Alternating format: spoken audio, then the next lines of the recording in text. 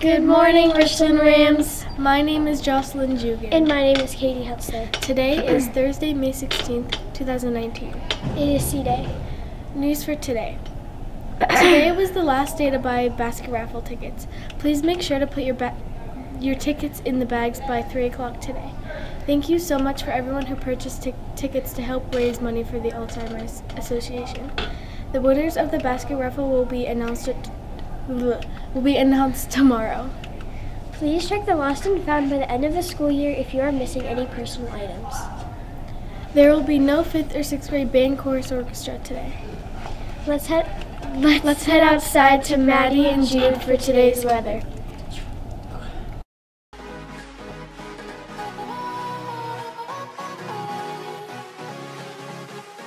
Good morning, Ram Nation. Today will be partly cloudy with a chance of morning shower and a high near 70.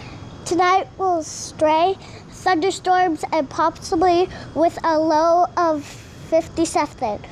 Let's head back into Katie and Jocelyn for the rest of today's news.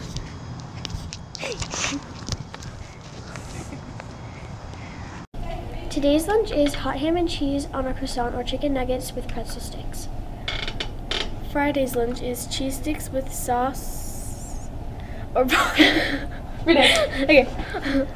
Friday's lunch is cheese sticks with sauce or barbecue chicken sandwich on a bun. Friday is D-Day. Thank you, study hard, treat others with respect, and have a thrilling Thursday. Let's continue to build our chain reaction of kindness. And remember, we are respectful, accountable, motivated, and safe. We are the Rams. That was really fast.